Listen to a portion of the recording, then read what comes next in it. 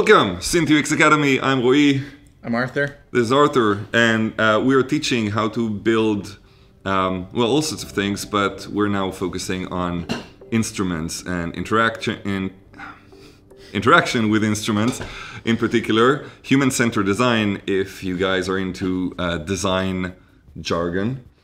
And what we're going to be doing today is getting started, the basics of building something interactive. My background is in design and music, and Arthur's background is in hacking the hell out of things and building all sorts of wacky, crazy things with all sorts of hardware. Yeah. Mostly hardware. Yeah. And yeah, we decided we're going to make a little video because our students will probably need it. So if you are our student, you're welcome. Yeah, okay, so what we're going to do today is to try and work with light-dependent resistors. These ones? Yeah, we just realized that this camera is not really getting up pretty good. Show it. It's too much, and there we go. There we are. It's tiny. It's tiny. But super powerful. Yes. And what can we do with this? Anything, really. This just measures light. It's all it does. But the cool thing is, it doesn't measure light as in a number that it sends to your computer, but it measures light as resistance. So you have resistors, things that block the flow of electricity. And this little thing, there they are. Somehow, are you going to recognize this? It's pretty stupid. And this little thing does the same thing as those resistors, but then based on the amount of light that comes across it. So the more light, the less or more resistance. I don't really know, but it doesn't really matter because you're using it. You're gonna decide what's gonna happen based on the amount of light. Cool. So in a sense, this could also be like a distance sensor. Sort of, yeah, even a movement sensor. So movement sensor. I've used these to put like a laser diode across from it, and then the laser shines on this, so it has a high value. And then when you move across, you block the laser, which blocks the light. So then you have a movement sensor. Yeah, cool. Create like a laser grid in your house. Cool games. Yeah, so we're going to get started with, first of all, setting this thing up. Yes. What is this? That's a microcontroller, one of many. But this microcontroller is really cool because it's one of the microcontrollers that can produce sound, like real analog moving a speaker sound. And it's also really easy to use. So I think there's a lot of ways that you can create sound with microcontrollers. But this one is easy, and easy is nice. Yeah.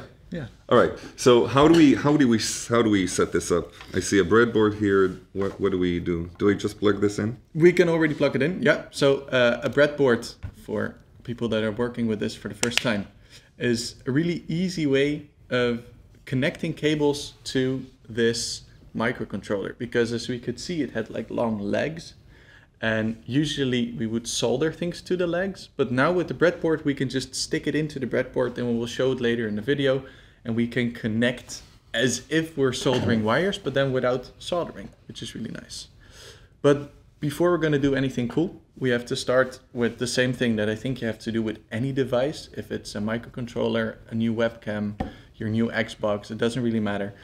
We just need to set it up and see if it works, because otherwise we're going to go through all the hassle of creating something and then it doesn't work, and we don't know if it's the microcontroller or our software that's the problem. Right.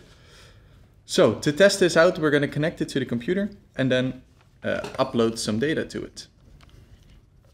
Flip. Yeah. USB. Right. Got it. So now it's connected to the computer, and if it's a brand new one, it might be that there's a light blinking, but it might also not be. And a light doesn't mean a thing. It's just a diode programmed to blink. If it's not blinking, it doesn't mean yours is broken, because mine is also not blinking, and I'm pretty sure it's not broken.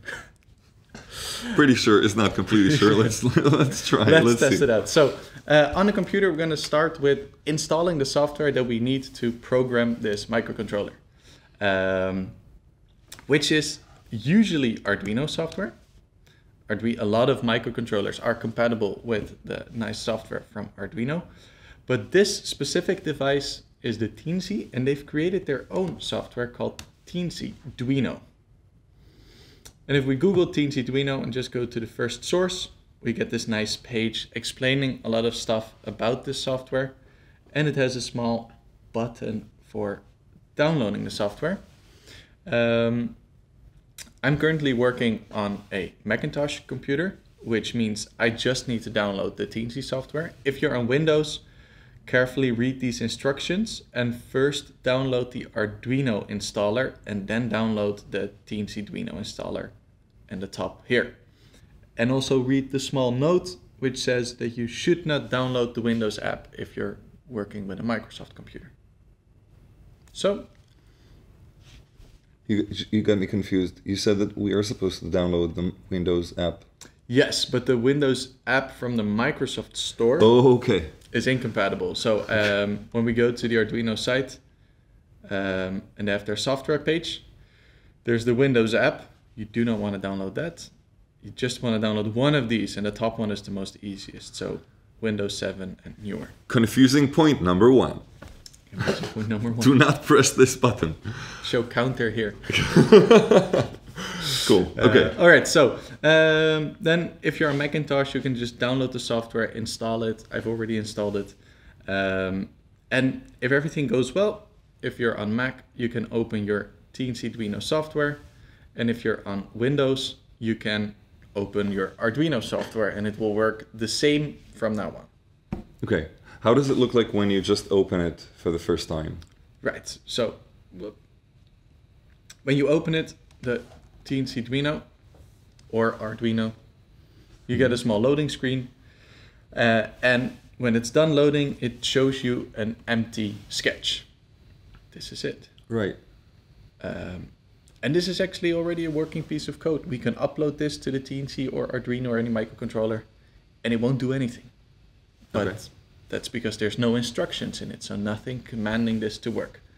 Which is nice, because if there's instructions in it, it could be wrong. So I always start with an empty sketch and see if I can upload it to this microcontroller, because that's how we're going to work from now on. We're going to create code on the computer, and then we're going to send it to the microcontroller. It's going to get installed on the microcontroller like any piece of program or software. Mm-hmm. And then it will run off on the microcontroller on its own. So you can even just plug it out of the computer, just connect it to any power supply, even a power bank. And then you can just create like a wireless instrument running on battery power. Cool. But what you're saying now is that it literally has no code in, but it has some code in the background. Well, so like you are uploading nothing into this. Yes. And how do you know if it works? Because the program will show it. So if I go first, I will have to select the correct microcontroller, because as I said, the Arduino software supports tons of microcontrollers. Yeah. So it depends on which Teensy you have bought or which microcontroller. But when you go to the tools board, you can select tons of boards. You can even install more boards through the boards manager. I actually have here another board. So this will also show there on the Arduino? Probably if you install it. If you install it. Yes. Okay, cool. So there's always getting started instructions for any microcontroller. And you have to just select the right one. So if I go to boards, I have the Teensy Duino set of boards. And for me personally, it's the Teensy 3.6, but you might have a 4.1 or a 4.2 or a 3.0. Yeah, 3.2. I think most students work with a 3.2. That's like a $20 one. Yeah, okay, cool. So you select the 3.6, and then you go back to tools, and this should be by default on serial. And it's the way it communicates with the computer. It's important to have it on serial. If not, CPU speed doesn't really matter. This doesn't really matter. Keyboard layout, I don't think it really matters. And then finally, we have the port. This one does matter a lot. On Windows, you will have COM ports, C-O-M. And on Mac, we have this. And here we need to select to which USB port our Teensy is connected. And luckily, we don't have to figure out which magical USB port it is on the side of this computer, but it will just show it here. So if you've connected your Teensy, it should just show something here with Teensy 3.6 or like COM number 3 and then Teensy 3.6 or 2. So you can just click it. And now we can use the upload button, the little arrow at the top, and it should upload it to the Teensy. And if this works, we know that we can start programming with it. And to know if it works, we can see here uploading. It says done uploading. Nothing happens, but that's logical. There were no instructions, but it does work. So if it wouldn't work, like it would give you an alarm, your computer will break and exactly, the and then world will crash. Exactly. And then you just need to check this. This thing here at the bottom with all these random, with this random information tells you what's going wrong. And there's a lot of information on the internet helping you, but you just need to read this if something goes wrong. So for instance, I would remove this bracket. Brackets are really important. Never just remove it. If I would try to upload it now, I'm not going to save it, but I am going to upload it. We get like orange text and maydays and the computer's going to break, stuff like that. Arthur just broke the internet. Exactly. I just need to read what it says here, and you probably won't understand a lot from what it says here, but if you Google these errors, there's always a lot of information. And this specific one says it expected a certain token before another token. And tokens are like the curly brackets and square brackets and everything. I have no idea what you're talking about. That's okay. Okay. That's okay. Google is your best friend when you're a new programmer. Cool. Okay, so what do we do then? We know now that it's working if you are putting the brackets, and how do I move forward from there? All right, so there's two things you can start with, because on one hand we want to work with the LDR, so we need to see if this works. And on the other hand, we want to produce sound because we're synth designers in this case. So we can test if the sound's working. Yeah. Both are possible. Where do you want to start? I think let's start first of all with seeing how this works, and then I can maybe explain how, like what kind of interaction I want with the instrument I have in my head, maybe with VCD rack. Yeah. Do you have it installed? Yeah. Okay, great. So let's first of all start, like, how do you know if this actually works? Good question. So this is, as I said, like a resistor, which means it just blocks the flow of electricity. And it doesn't give information, and it's also analog, and the word analog is important to remember here. So we have digital and analog sensors. Digital ones communicate with the computer, or Arduino in this case, through zeros and ones, binary, high and low signals. So it's either on or off, like a button. Yeah. And then it just does it really fast, and it's code, and then this thing can understand it, just like how all computers work. Just zeros and ones in sequence, which gives it information. And there's all sorts of protocols. Every digital sensor works in its own way. This one is analog, and that's why we're starting with it, because it's much easier. Because this just gives a certain amount of electricity. Okay. So we're going to run electricity through it, measure how much electricity is coming out of it, and then we know how much light is on here. Okay. Which might sound fake now, but if we show it, it's always much easier. So to start with, I said that this was an analog sensor, so we need to connect it to an analog port. This thing has ports specifically for analog sensors and also for digital sensors or digital output. Okay. And this one is analog. So to figure out which one this is, I don't know this by heart. There's probably around 60 pins on here. So okay.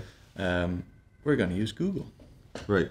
So the pins are these... all the small metallic... These things here. Yes. Can I just disconnect it and connect it? Yeah, of course. Would it matter? Okay. I don't so I think can just like disconnect this. And then like the pins are these here. So if I would take this out without breaking it. It's going to be really difficult. Here. Then it actually has pins. Can you focus? I think you can see it. Yeah. So these pins are basically connected to this chip? Chip, yeah. Right. Is this like the same chip that I have on my computer, but like weaker? Or it's different. it's different? It's different. They're both chips. Yeah. Yeah. Okay. Yeah. I see a bunch of chips here, but okay, cool. So it has all these pins, and I like, how do I know which pin is which? Right. So to figure that out, there's like this word you just need to remember, and it's a pin out. Pin out. And a pin out shows for any microcontroller always where the pins are connected to on the big black chip. So if we Google, in my case, it's a Teensy 3.6. So I will Google Teensy 3.6 pin out. And I get these images. And Oh, right, yeah. I just need to check, because even though I typed in Teensy 3.6... Yeah, but here it says actually 3.6. Yes, exactly. So this should be fine. This should also be fine. But then this image, this isn't a 3.6. Right. So that's just Google image search. So always check that you're looking at your microcontroller. Even though you've Googled it correctly, it might not show it correctly. But this really looks like mine. And it's even from the Teensy website itself. And here we can see what all these pins are doing. So if I open it in a new tab, we can show it a little bit bigger. And here we have some PWM pins, which is something really cool. We have RX and TX pins, and all the pins are numbered. So it's both sides have pins 0 to 33, 32. It's actually like this. Yes, exactly. Yeah. Okay. And I was talking about analog pins, and as you can see, it doesn't say anywhere where it's the digital pin, but it does say A, and this A always stands for analog with pins.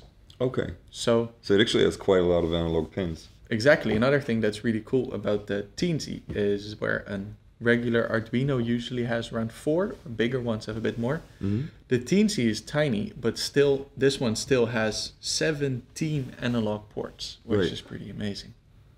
Okay. Why does it matter? Why do I need analog pins? Because we need to measure the amount of electricity flowing through our LDR into the Teensy, and only the analog pins can measure a variance in electricity. So a range. A range, exactly. So we're talking about the digital, which is on or off.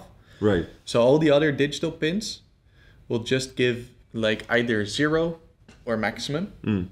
And this analog pin can measure anything in between. Okay, cool. So it gives us a range, which is really nice, because we don't want to know if there's light or no light on this, but we actually want to measure the amount of light. Yeah, I think like basically when I play a guitar, for instance, like I want to control the volume. I don't want it to be just like on or off. Exactly. I want it to be on different volumes, play sensitively, and then create different variations of volume. That's so I can do this with analog, but I cannot do it with digital. Exactly. Digital is the on and off switch on your amp.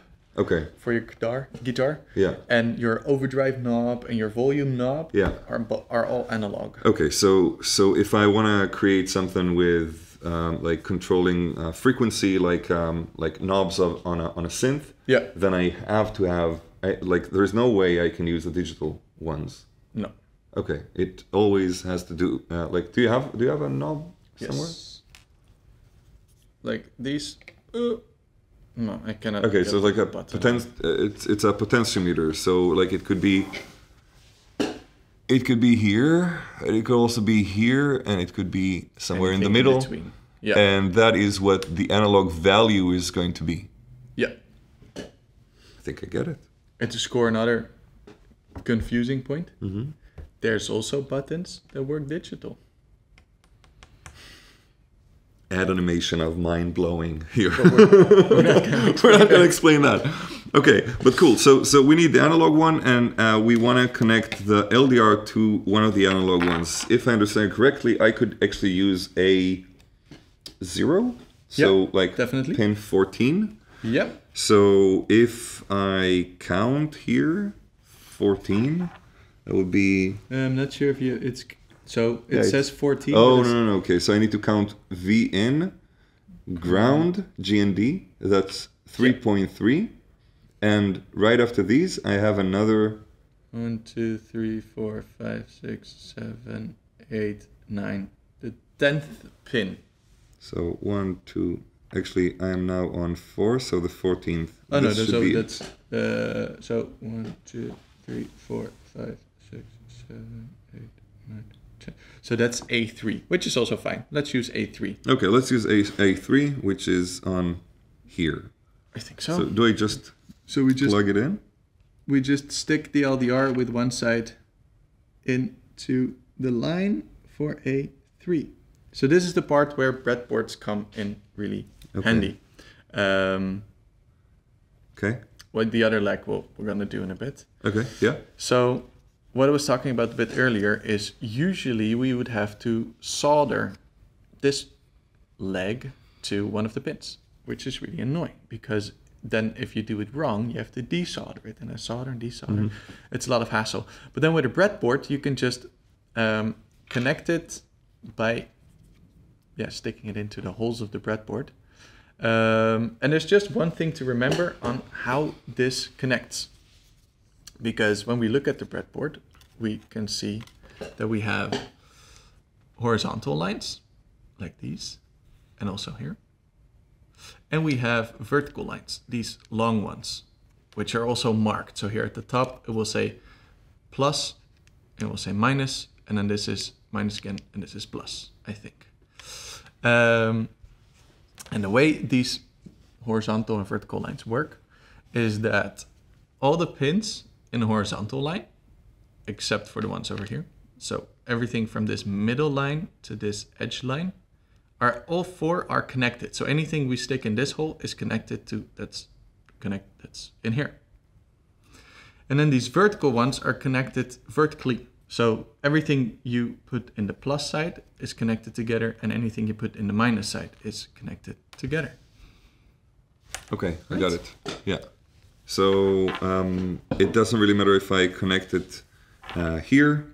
No. I could also connect it here. Yeah. I could also connect it here. But I cannot connect it here. No, because then it's on the other side. This is on the other side, and it's connected. Okay, so I got it. So number 14, I have it now connected. But this is only one leg. What do I do with the other one? It's always best to just Google how to wire it, because there's a ton of different sensors, and unfortunately, we cannot explain them all. So where our previous magic word was pinout, our next magic word is going to be wiring, or a wiring diagram, but wiring is enough. And we need the wiring of an LDR to a Teensy in our case, but Teensy is less used than an Arduino. So I usually check Arduino diagrams because they're similar. Yeah. It doesn't really matter. LDR wiring Arduino.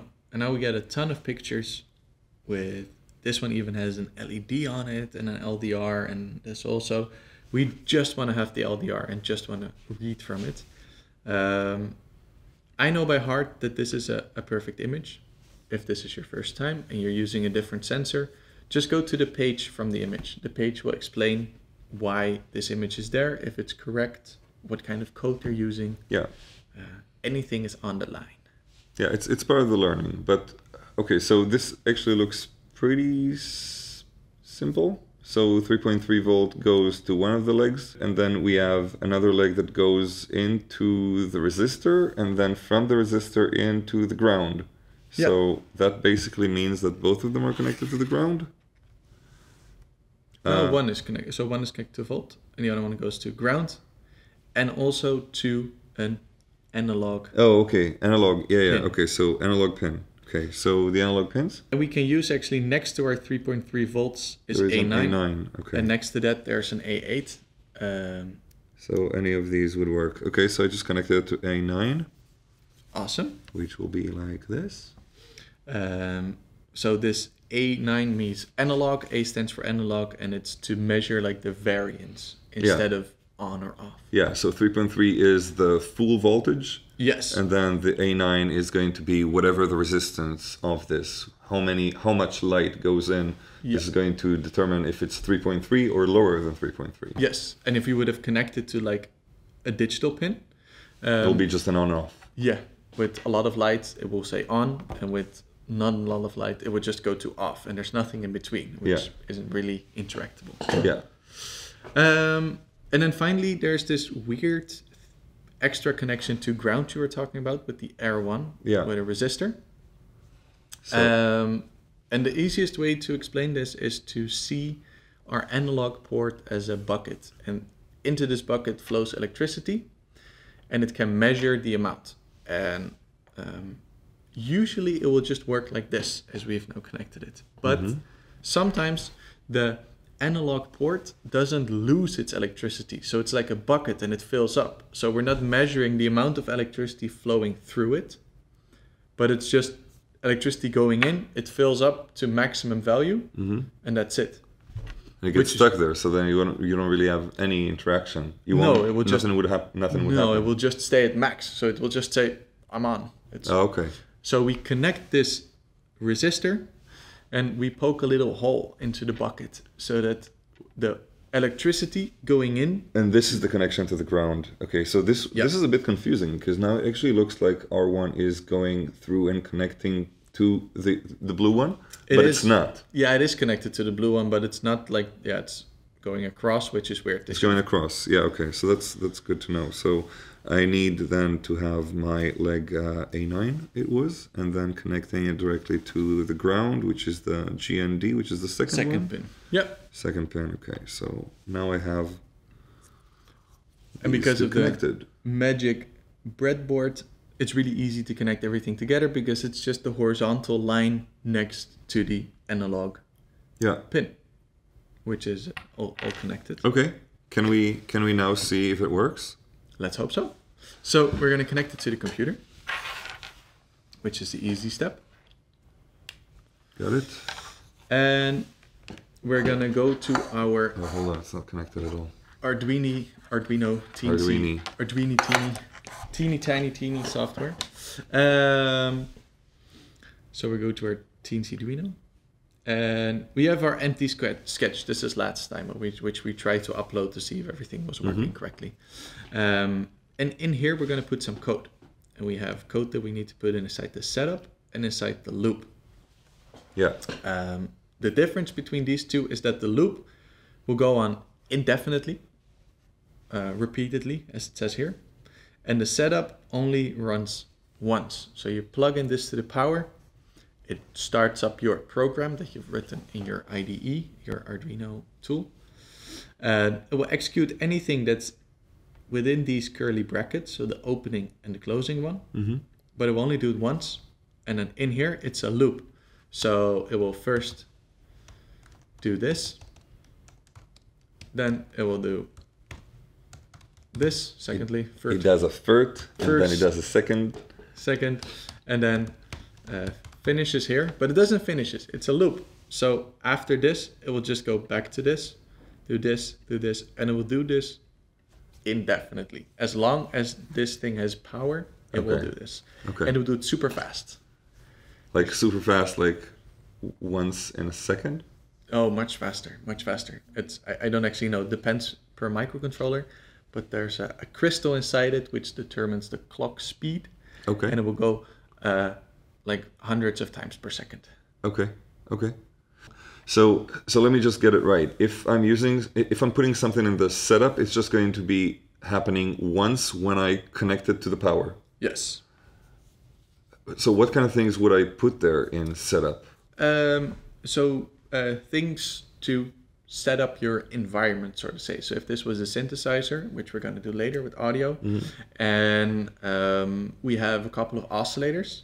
Within the setup, we could state which waveform the oscillators are playing. So we create our patches, all the cables, where they're going, because we're not really moving those cables. Okay. And then everything with buttons and knobs and anything that's interactable is going to be put in the loop, because we need to check every time if this has been changed, because otherwise it will just read it once and then afterwards nothing will happen when you rotate the knob. Okay, so anything that I want to interact with goes to loop, and anything that I just need to set up once goes into setup. Yes. It's literal. Yeah. Okay, cool. And it's really important to determine for yourself which does not need to be in the loop.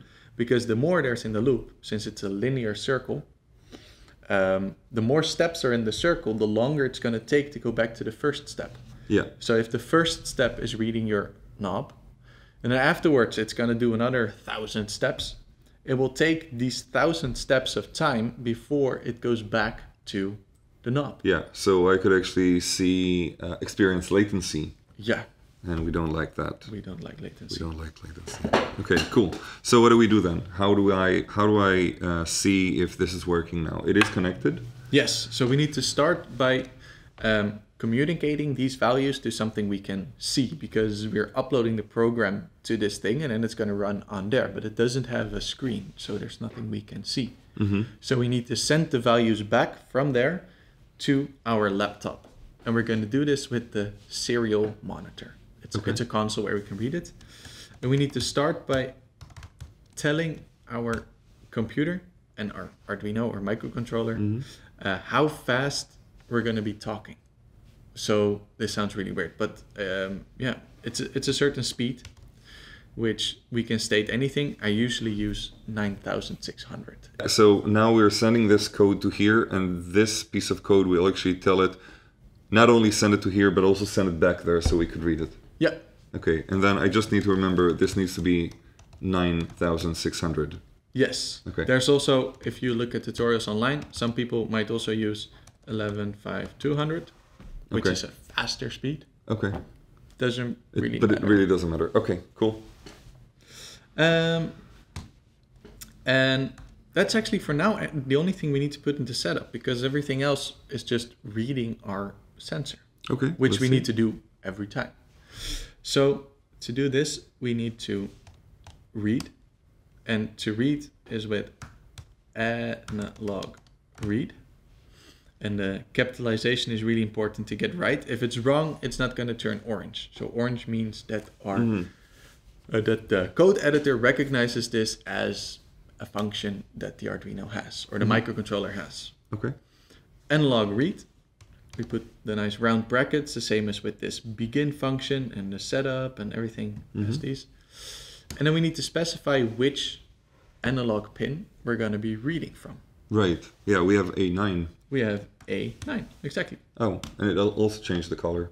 Because it recognized it. And this, sometimes it doesn't change color, but it's still correct with the A ports, which is weird. So now we have analog read from this pin, which is cool, but we need to send it to this monitor so that we can actually receive it and understand it, see it. And to do this, we're going to print it. So we're going to use serial.print. So serial begin was to initiate it, and serial print is to send it, to print it. And we can do print or print line. And I like to do print line because print means it's just going to be next to each other in an infinite line. And if you put a lot of numbers next to each other, you're not sure which number it is. So if we do line, it's going to be a new number every time. Okay. And again, the round brackets. We put our analog read inside the round brackets because we want to send this analog value. Then we're going to close it. So we have an open and a close. Also an open and a close for this one. So there's two separate things, opening and closing. And this is where most programming mistakes are made. Okay. Not opening and closing. And then finally, we need to end the line with this. Okay, so I say serial print of analog read A9. Yes. Okay, that's pretty literal. Yeah. It's like you're writing a sentence. Yeah. Okay, so write the number that you're seeing, write the value that you're seeing on leg A9. Yeah. Okay. And if we're gonna run this, as I said, this thing, because there's not a lot in the loop, is gonna run this a couple of 100 times per second. It's gonna be insane. Which isn't really helpful because we have this serial monitor and it's just gonna fill up within an instance. Can you show me? Yes. And it's gonna be compiling. Drum roll. Uploading. It says done uploading, so that's good. Okay. So now we can check our serial monitor. Yeah. And we see this. Numbers. Yeah, Look. and it's really fast. And when you put your finger on it, Yeah, it's that's really like low. 100, and that's 500. Yeah. But it's really fast. It doesn't need really to be fast. really that fast. And if you wait long enough, it's going to crash. Oh, Because really? the serial monitor has too many values in it. It cannot keep up. Okay. So if you're debugging your code, just debugging, so just testing values, it's smart to use a delay. Okay. And delay is again quite literal. It just stops the loop. So we had this circle running linearly. And then here in milliseconds, we can tell it, okay, hold here for this amount, milliseconds, which is half a second. half a second. Okay, and then write another number. And then go back to the top, Okay. hold for half a second, and then continue. Yeah. But don't use this in your regular piece of code because again, a ton of latency, half a second of latency. That's huge. Yeah. Okay. We'll get there later. It's just for now so that we can pause, so that we can just read the values at a normal speed. Mm-hmm. This is much more friendly. So now we put Yeah. your So finger- this is 120, and then this is 500. yeah, and then we can give it even more light. Should be able to go all the way up to Oh yeah, that's like 900. 969. No, it's not going any higher. Yeah. Okay, but 900 is like the highest. Maybe that's because of the resistor. No. No. And then we can try to make it as dark as possible. Ooh, what? 50, 30, 28. So Okay. 5, 4. It's going to be really hard to make it 0. Okay. But But 4 is actually pretty low. 4 is actually pretty low. So these analog sensors or these analog ports, as you can see, it doesn't say voltage. It's not saying 0 volts. No, it's just 3.3 numbers. volts. It's just numbers. And that's how the analog pins work on an Arduino or microcontroller. I keep saying Arduino because the word Arduino here. This will give, and I always like to write it in code, minimum is 0, of course. Maximum is 1023. Okay. Yeah. So any sensor connected to an analog pin or any analog pin will give a minimum value of 0 and a maximum value of 1023. Knobs and everything. Mm-hmm. It might be that the resistance on your knob is so high that it won't reach the 1023 or so low. Okay. But this is like the maximum range you can get. It's always smart to test because if you're creating interaction, you don't want to use absolute values, but you want to see what happens if it's actually maximum. Okay. So yeah. So what do we do now? Now I know that this is working. I see the numbers in my serial monitor. Okay. Yep. And now I want to assign this to the volume of my oscillator. How do I even create sound here? Firstly, we need to be able to output sound from our Teensy to cool speakers. Yes. To do this, we have a mini jack. Mini jack.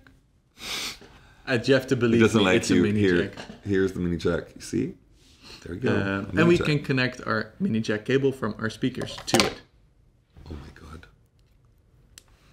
There we go. Like this. Can we now listen to stuff? Probably not.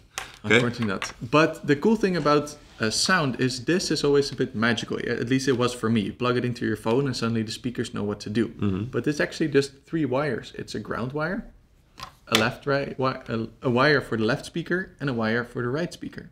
It's So this is like left, right, and ground. Yeah, and in here are just 3 wires inside this cable. Yeah. So to connect it to our Teensy, we could just stick 3 wires and duct tape it to this, but it's not going to be very stable. No. So that's why we use the mini jack. So we plug in the mini jack somewhere on our cool breadboard. It is moving. Okay. Yeah. And then, as I said, we need to connect it to the left speaker, the right speaker, and the ground. So to figure this out, we check our Teensy pin out, again, as always. And we need to connect it to left and right. But it doesn't really say left and right speaker on here. but what we are looking for is the duck, the DAC. It might be that your Teensy only has a single duck, which is okay, then it's just mono sound. So you connect your single sound output to both the left and the right channel, and we'll just get it to both speakers. This 3.6 is a bit more fancy, and it has 2 ducks. And if we look at this image, we can actually see them over here, duck 1 and duck 0. And we as designers are going to determine which one is left and which one is right. For now, we just want to connect them to our micro jack, mini jack. Yeah, mini jack. Mini jack. And we have these cool cables. Okay. Yeah, these And are all going to be... a lot of mini jacks might have different connections. You might even have a different one than we have. But again, the word pinout is magical. So find your mini jack input where you bought it, figure out what the pinout is, and then you can see should be able to understand ground and then line in for one and line in for the other. I can actually see it is actually touching this. So I know that this is basically like touching this. This and this are the same when it is connected. Yeah, this is definitely ground because it's touching this part. The bottom one. And this one is definitely the hot one. So this is the one that I need to connect into the duck, right? Yeah, so both of those can go to the different ducks, so that the pointy one and the middle one. If this is stereo, but this is mono. Okay. Okay. But as long as you get the ground connected, right? it's This is fine. mono, right? Yeah, all the rest is connected. Yeah, it is mono. It's just, yeah, it is mono. Connected to both things, but it's mono. Yeah, it's just that if you disconnect it like this, then this wire can be sent to somewhere else. Ah. So it can be, Right. yeah, you could create different routing like this. Synth stuff. Yeah, but we are looking at the numbers here. Yeah, so we need to connect the ground. That's the most important one to have correct. So connect 1, 2, 3, 4. Ooh, how let's do the ground here. That's much easier. Okay, so I have ground. Actually, that's the other way around. I need to double check.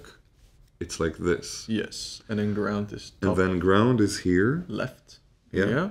And I can connect this leg directly into somewhere here. For instance, like that line.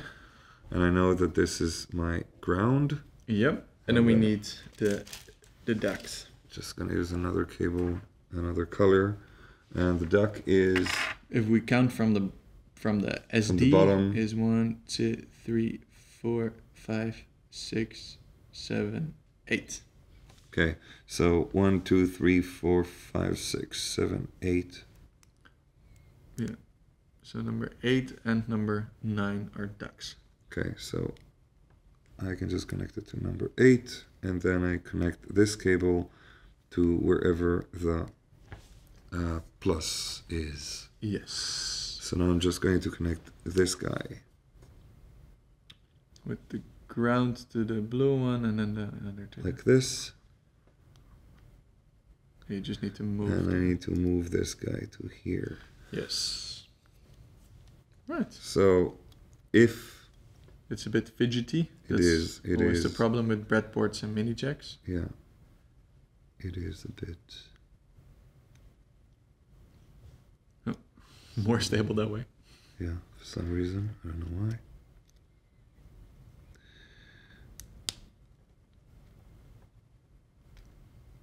Yeah. Okay. So now I have... Duck 0 connected and the ground. Hopefully. Hopefully. We'll see. Otherwise we have backups, of course. Okay, so if I connect the cable now... We don't hear anything. But that's logical. Because we didn't put any code in. We have no instructions telling the Teensy to produce any sound. Yeah. So I think that's the next step to create. And I think this is definitely not going to work for us. So we might need to solder some cables to make here. it longer. Yeah. But that's going to be fine. We can always touch it and then here. Okay, yeah, let's do that. Okay. Never mind, this is not going to work. Okay. So the next step is creating like a super simple piece of code where you can make no mistakes or almost no mistakes to test if your sound is working. Because if you're instantly going to be trying to put the LDR into the frequency, into the distance, it's going to be too big. And then to determine where your problem is, it's going to be really hard. So we always want to start as small as possible and then build layers upon layers so that we know in which layer our mistake has been made. Yeah, okay. Cool. So we go to the Teensy website first, and then it's this URL. And it's a really cool tool to create synthesizer patches. So like all the cables you patch around your synthesizer. This is sort of similar. And as I said, we're going to start out really simple. So we're going to scroll all the way down to synth, and we're going to use a basic waveform without any modulation capabilities, just waveform.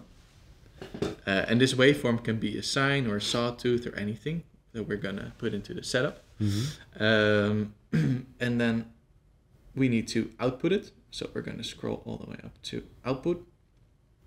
And here it depends which Teensy you have. So if you have a 3.6, you use ducks because we have multiple. Yeah. If you have a Teensy with just a single duck, so I think it's a 3.1 or something. 3.2, yeah. 3.2, you need to use single duck. So just this one, 3.2 or 3.5, or of course the 3.6 because it has 2 and also 1. And if you have a Teensy without any ducks, you need to use the audio shield. Yeah, but that is something different. That's something different. Yeah. Yeah. So for now, we can just assume you have this. And then we can see that the ducks, there's an in 1 over here in the explanation panel, which means this top wire. And it is an in 2, which is this one, which stands for audio channel right and audio channel left. We just connected duck 0. So I'm going to assume it's this one, but I'm not sure. So I'm just going to connect them both with a wire to our oscillator because I'm not sure which duck is which one. If I just connect both, it's always going to work. Okay, and a duck is digital to analog conversion, right? Yes. So we have these numbers, zeros and ones, and this thing is basically doing some magic in the background because creating a waveform is not as simple as it may seem here. What makes this super valuable for musicians or for people who create musical instruments or sound experiences is the fact that a lot of the code is hidden in the background. And what we're doing here is we're just saying we want to use a waveform, and this has a waveform. And it also has a digital to analog converter, which we can connect directly to. And we can create complex patches, simple patches, and this is just a very simple patch where we have a waveform going into the converter that we could actually hear. So what we're going to do now is export this. Yes, exactly. So we created this patch, and the reason we did it over here is because then this tool creates all the complex code. So if we click on the export panel, there's like a lot of code here, which we can copy with Command C or Control C and paste at the top, so above the setup over here. Okay. And this is, as you can see, including all these libraries, all the code that's running in the background, so that these files have all cool stuff in it, and it's all being created in the background. We don't really know anything. And then here we have our GUI tool, so that's this thing, and the patches that have been created. So we see our waveform that we made, we see our ducks, the analog output, and then we see the connection. So a patch cord going from the waveform to the duck, and another patch cord going from the waveform also to the duck, which is exactly similar as we see here, waveform to duck, waveform to duck. Yeah, this is just visual, and there it's just in written code. language. Yeah. So it's nice. A lot of people like to work visual instead of with code. So. And especially when you get big connections. It's much easier this way. Yeah, but I could actually just change the numbers here and it would be as if I did it in the editor. Yeah. Okay, cool. Exactly. Yeah. Okay. And now again, we need to do some setup because we need to set up our thing. And same as before, we're going to add our serial.begin to create the speed of the serial communication. And we need to include a new line of code, which is called audio memory. And this one is actually pretty cool. This is also some teensy background magic, audio memory. And what it does is it reserves a piece of the microcontroller's memory just for creating the waveforms and audio and everything. Because as I said, this loop was linear, but if the sound was created in the same loop, that would mean that if the loop was really slow, we get distorted sound because the waveform isn't smooth anymore. But this audio memory reserves like sort of separate loop, like a buffer, which focus on getting the proper sound to the output. So that even if we would delay the loop with 15 milliseconds, the sound wouldn't change at all. Okay. The amount you need to reserve depends on the size of your sketch. So usually if you start an audio memory of 20 is fine and it's more than enough memory. And the bigger your sketch gets, the bigger this memory number gets. But when you're there, you have enough experience to figure out how big this number has to be. Okay. For now, 20 is fine. Okay. And then finally, as I said before, we need to specify the type of waveform we want to see. And to do this, I always like to look at documentation so I don't make any mistakes. And here we can see all the functions that are connected to the waveform. So if we click on docs, we can see anything about any information about the docs. And if we click on our waveform, we can see all the information about the waveform. And here it has a begin function where we can specify the waveform. And also a more complex begin function where we can also set the level and the start frequency, which I think is really helpful. Yeah, that's we could actually use the LDR for controlling the frequency, for instance. Yes. Or actually the level. Frequency function or the amplitude also with the LDR. Yeah. But we could just use the begin. No. And yeah, for now we're just going to use the begin.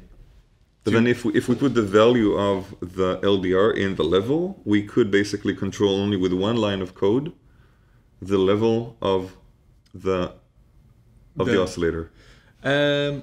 So not with the begin function, because the begin is just for setting it up. So having like a starting point. Ah, okay. So that is what you would put in the setup. Yes. But you cannot put it in the loop. Or you can, but you wouldn't want to do that. It's weird. Yeah.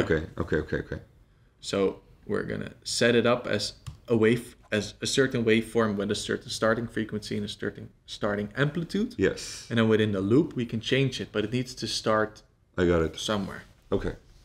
So I'm just going to copy this entire word and everything in it so I know in which order I need to use it. And then we need to connect it to our specific waveform. So we see here our waveform had the name waveform1. Yeah. Not really a good name, but yeah, that's what it is for now. And here it also says waveform1. So we're just going to write waveform1. And then the same as with this serial begin, where it has a dot to connect this begin function to serial. We're also going to use a dot begin over here. But instead of this number, we need to put in a level, a frequency, and a waveform. Okay. Again, it's like a sentence. So waveform1, begin waveform1 with a certain level, a certain frequency, a certain waveform. Yes. Okay. All with commas separated from each other, and then the opening and closing brackets. And to know what to put in, it's always good to just check the documentation again. So here for amplitude, it says change the amplitude, set to 0 to turn off the signal. And it doesn't specify the maximum value, but I believe after Googling it once, 0 to 1, right? It's probably 0 to 1. Yeah, okay. So a level of 0.5 seems more than enough to hear it. Yeah. Then we need to pick a nice frequency. Let's do 440. 440. Yeah. And then finally, we need to pick a waveform, but just writing sine won't work. But we can go to the documentation again. Exactly. And then when we scroll down, we see supported waveforms Mm-hmm. and the way we need to type them. So if we want to use like a sawtooth, we just copy this Okay. and paste it over here. And now it's light blue instead of black. Yeah. Which means it understood this. Yeah, it recognizes it. Yeah. Okay, cool. And that's it. So since we're not changing the sound, we just want to know if we can hear it. We can just put it in the setup. And then listen to it. And if it works, we can try to include our LDR and everything. Yeah. Okay. So I'm not going to save it. Yeah, I could save it already. Why not? Projects, LDR, synth, and then the basic waveform. Right, save. So again, we need to wait for the compiling and then uploading. And the first time you do this, it might take some time because there's these giant libraries and those needs to be packed and translated into a different language and then sent to the Teensy, and it takes some time.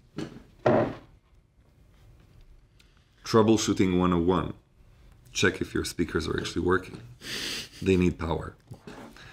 Okay, so I just connected my speakers and I disconnected the adapter here because it's not really working well with my breadboard. But I just have two wires and I know that this one, the bottom one, is my ground. Yeah. So I know this blue one is my ground. So you connect it to the... Just gonna touch it like this. And then I should touch here and nothing happens. Noise. Hold on. Yeah. Here we go.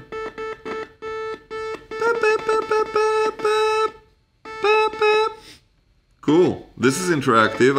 I could make music like this. Definitely. Get a nice beat going with your cables.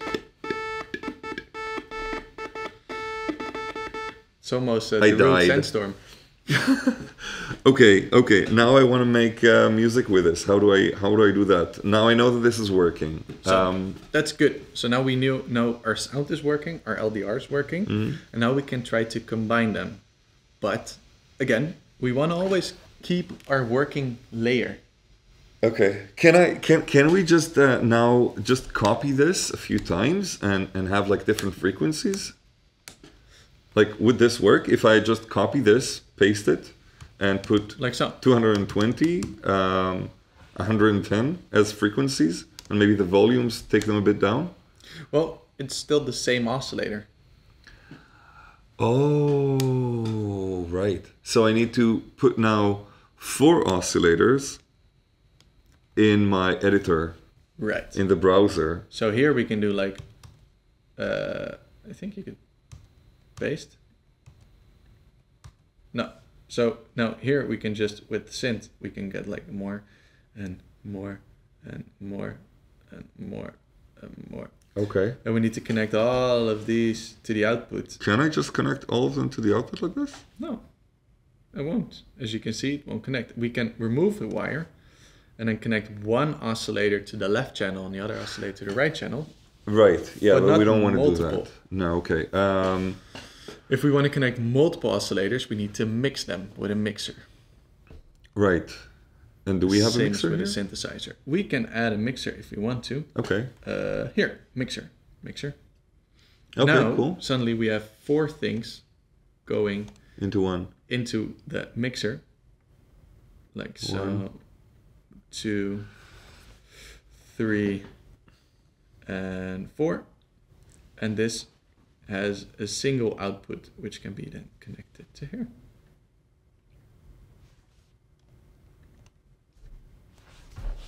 And I have a lot of whoo together. Okay, so then I would export this. Yes, we do the export, Copy paste. copy it, paste it at the top. I replace the code I had before. Yes, so we can keep serial begin and audio now memory. it gives it different numbers. So like waveform 1, 2, 3, 4. So I could 2, just change this 3, 4. Change the volumes of them because they cannot exceed 1. So let's just do 0.1 for each of them. I think it doesn't matter. I think they can also all be. It'll probably distort, but I don't know, maybe not. But okay, so then yeah, let's just 880 and 110. Right. And let's just run this and see what happens. Let's see. Okay, so yeah. It seems we have mixed a lot of sawtooths. Yeah, sounds really weird. But it works. But it works. Okay, cool. So now I have a bunch of oscillators playing at the same time. Yeah. And I cannot really control their volume unless I do this. I can like make some sort of... Yeah. Okay, so LDR. How do I now connect this? Right. So we have this working piece of code, and we had a working piece of code. And as I said before, we want to work in layers and always keep a working layer so that if we make a mistake, we can go back to something that was working. Yeah. So again, I'm going to close this. And I'm going to create a new piece of code. And now we're going to combine everything we had. So we're going to open from recent our LDR code, which was this one. We're going to open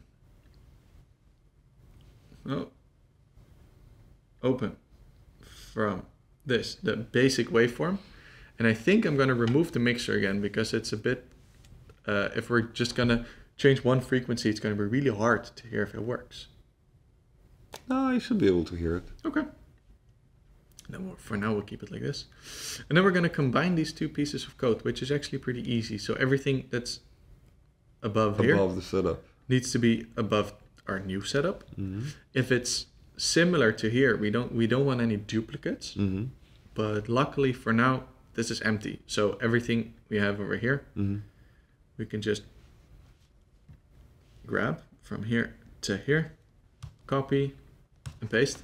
Then we go further and we go to the setup, and then everything that's inside the setup here needs to be also in our setup over here. And the same with this bus, but as I said, no duplicates. So serial begin 9600 is already here. So we're not gonna put it in here. So we're gonna skip that one and then also copy paste anything that's over here. And I'm already placing here our resistor and LDR. Right. So if you forgot how to connect it, go back to your wiring diagram, check it again, and try to connect it again. No, we'll save this later. So now we have everything that was in this setup and this setup and this setup. And then finally, we want to get everything that was in the loop, paste it into our new loop. And for now, that's it. So this doesn't yet control... Without the delay, right? Do we need that delay? For now, just to see if it works. Okay. So it won't do anything with the sound yet, because we're not telling the code to do anything with the sound. But we first want to see if we've wired it correctly, because we've disconnected our LDR, we put it back in. So now first we're going to check, is it still connected to A9? Do we still get values? And do we also get sound? So are these two separate layers working together? Yeah. Let's see, we see numbers in the monitor. And they do change. And do we also hear our amazing sound? It is amazing. Yeah. Here we go. Oh, okay. So we get sound, we get numbers. Yeah. Awesome. Now let's add the numbers to the sound. What do you want to change? Yeah, I think we'll just do waveform 1. Okay, we're going to get waveform 1 into the loop, and we're going to remove the delay because it creates latency. Yeah. We're going to put 2 slashes in front of the serial print. We might want to review it later to see what the values are, but for now, there's not real use to it. So we're going to put our waveform into the loop, and then we're going to change the frequency. Cool. The frequency. Yeah. So this is also from the library. That's from the documentation. Exactly. That's why it got orange. Right. So it's again with the dot and then frequency for the amplitude, dot, amplitude. Yeah, okay. So frequency, then brackets. Round brackets. And then A9. We could do this, but as we have written down in our code over here. Now we have a frequency changing from 0 to 1023. We actually want to redefine the range. For now, we could test this just to see if it works, working with the layers. So let's see if this layer works. But we might want to change the range because, especially with the volume, our volume is from 0 to 1. So if you would want to change the volume with this, it won't work because it's from 0 to 1023. Okay, I'll need another pair of hands.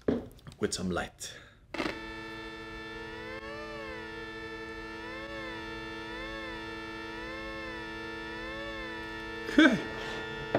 Not sure if you can hear it, but we're really happy.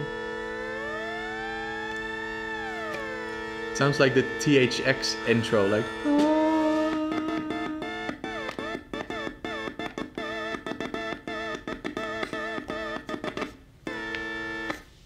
Cool.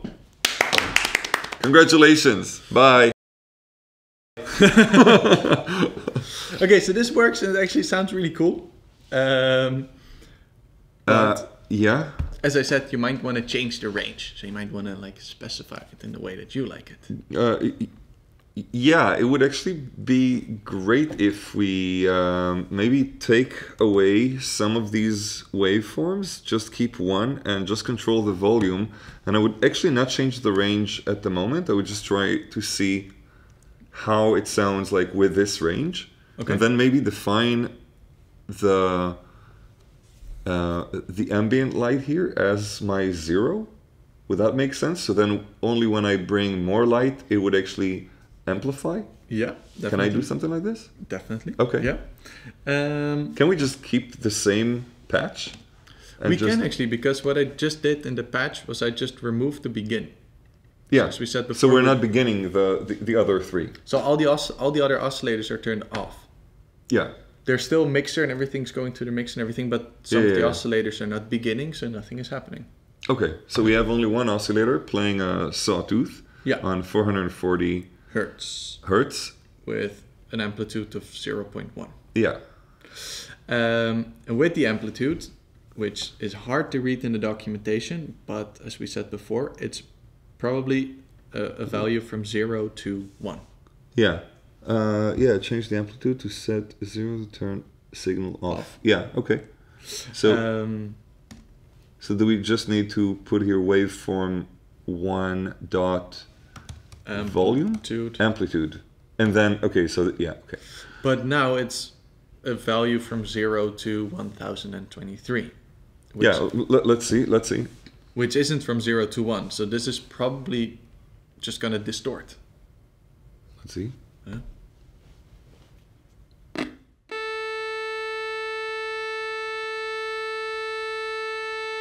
Doesn't have any. No, it's just super loud. It's just super loud. Okay. Because it's never below 1. Right. Because it's never below 1. No, it's either 0. Even when I had my hand over this, it was only like it was 4. Yeah, 4. So I need to figure out how to get now the 900 that we had there into below 1. Yes, exactly. The simplest thing to do right now would be dividing it by 1000. That makes sense.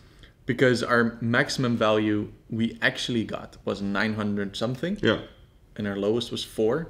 So 900 divided by 1000 would be 0.9. Right, okay. Let's try.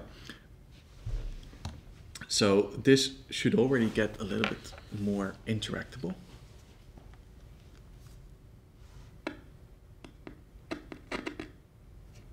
Nothing happens.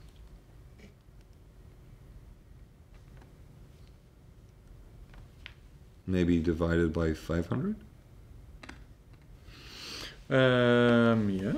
Or what we could even do is that's why we commented this, so we can get this one back. Oh yeah, to evaluate, yeah, okay. And then evaluate what the values are. Mm-hmm. To better understand what's happening within here. Mm-hmm. We just print it over here. So now we would see 0. Yeah, 0, it's 0 the whole the time. Doesn't matter. Right. And now it's also 0. But why is it always 0? And this is something I always forget, so I can do really cool and say that it's like a learning thing, but I actually made a boo-boo.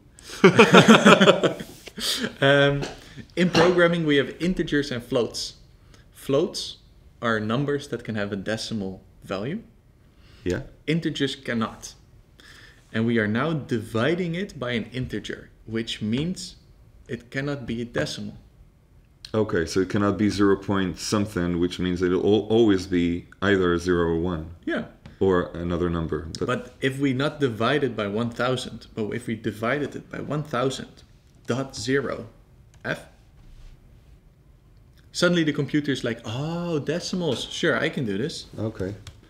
And this is really confusing. That's why I always forget. Okay.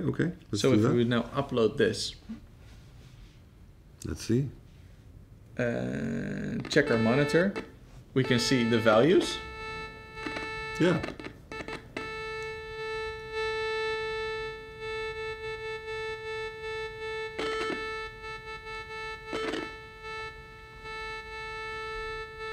Okay, cool. Awesome. So now we have volume control with the LDR. Yeah. Cool. Is this really the professional way of doing this, or? Not really, because if we're being really strict, for instance with this button, the maximum value is going to be 1023. Yeah, so how do I make this super accurate? Yes, so if we divided 1023 by 1000, we won't get a number below 1, so it's going to be distorted again. So therefore we need to map our values to be other values. So let's say we want to change the frequency now, which is, I think, also fun to do. So we're going to put this one gray again, so it's not going to be used. And we're going to go back to waveform 1.frequency. And instead of having like a huge range of frequencies, we could say we only want to change from 100 to 500. Would this sound nice? Sure. Sure. Right. Cool. So we, even though the computer reads 0, we want to have 100. And even though the computer reads 1023, we want to have 500. So we're going to create a variable, a place to store something. That's it. It's just so that we can store a new number. Okay. And we're going to store an integer, the thing I was just talking about, integers and floats. Yeah. So it doesn't need to be a decimal. So we're going to store a round number. We would do int mapped frequency. This is just a name I think of. You can also call it pancakes. Okay, let's call it pancakes. Okay. It's really confusing if you're going to write your code full of pancakes and poffertjes and stroopwafels. Yeah, so usually use a logical name, but pancakes is more fun. Okay, let's do pancakes for now. So we have our pancakes variable, and we're going to store our number into this box labeled pancakes. Okay. And as I said, we were going to use map to map the values to be something And else. map is only for integers. Yeah, it only gives back integers. Okay. And we're going to start with telling where our values are currently starting and ending. Yeah. So currently we have a minimum value of 0, a maximum value of 1023, and we are going to change it to 100 to 500. Okay. And that's it. Now inside pancakes, magic is happening. Almost magic is happening, because we also need to specify where the values are coming from. So all the way at the beginning, we're going to put our red values like so. Okay, now this actually makes more sense. Yes, exactly. So now the map receives something from the LDR, let's say 400. And it knows, okay, 400 is something in between here, somewhere in between here. And I need to put it at the right position in between here. Between these two. Okay. And it does bibbidi bobbidi boop. And then it saves it inside pancakes. Okay, so can we call pancakes volume? or what frequency. So let's just call it frequency. But now it turns orange because frequency is so maybe already frequency being used. range. Frequency range. Right. Okay. Okay, so we have a box called frequency range, and that is the accurate mapping of the values here, rather than just like whatever this gives me. Yes. It's now going to be between the numbers that I define. Yes, as a designer, the thing that you choose that it should sound like. Okay, cool. And then we put the box, so we empty the box in frequency. Yeah. So the frequency is frequency range, and frequency range is a mapping of a 9 between 100 and 500. Yes. Cool. So let's see what happens. Let's see what happens.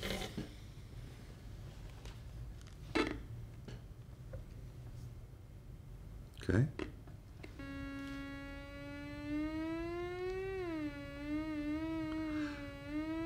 So it will never go lower than 100. 100. And it will never go higher than 500.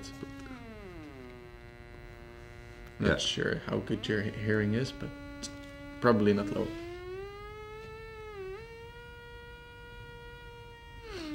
Okay. Okay. Cool. Yeah, but frequency is a bit like, I think that what would be interesting to do is to actually have a bunch of these set up to a certain frequency. So then we can turn them on and off, like almost like a keyboard. Cool. A light keyboard. Yeah, like a light keyboard. Then maybe we can create some sort of a box for it, and like you could put fingers in different ways. Like I could totally see like my son playing with this. Like we put a bunch of like 12 of them, for instance, in different places, and it's just on, and he needs to turn them off by putting all the fingers there. Yeah. And maybe like counting with it, or I don't know, making some sort of a game out of this. You could even make it in the shape of a flute, because the flute has the holes. Yeah. And then without blowing, you can play it. Yeah. It's like a magic flute. It's a magic flute. It's a magical digital flutey. Synth flute. Yeah. Okay. Should we do this now? Should we take a break? I think we're going to take a break. Bye. Lunch is over. It's darker. It's almost the end of the day. What we did is we plugged 4 LDRs. We just multiplied everything by 4. So 4 LDRs, 4 resistors. Pull down resistors. 4 pull down resistors, exactly. They pull. Electricity. Pull down. But there aren't 4 ground lanes on your Teensy. And that's where the breadboard's vertical lanes come in. So as we talked about earlier in the video, early in the day, the vertical lines are all connected together. So we can create like a ground line where you can connect a ton of grounds, or like grounds for sensors together. And we also did the same with the positive line, because one side of the LDR just needed volt and the other needed to be to the analog port and the pull down resistor. So now the volts are just all connected to the same side, which doesn't matter because it's all the same volts. Yeah, so this is 3.3. It goes into the plus here. And then all these legs connect directly to the 3.3. While these legs are connected to the ground. This is also connected to the ground, which is going to be connected to our plug, to the speaker. And then this connects to here, which connects to here, which connects to the ground here. So all this mess here is to just make sure that everything is grounded. Yes. There is a little thing that we had to do that's a bit over the complexity of this video, which is if statements that we added. And we're not going to discuss in the code here. However, you can download this code and make this work as is. Just download it from the link below. What we're going to show now is how this actually works. Is it? I don't know. Well, you need to plug it.